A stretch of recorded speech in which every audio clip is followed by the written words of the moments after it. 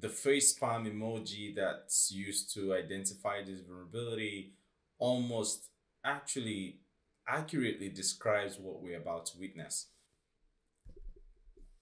This vulnerability was used as part of an exploit chain to exploit iOS users in the wild, and it was caught by Google's tag team threat analysis group in February 2019.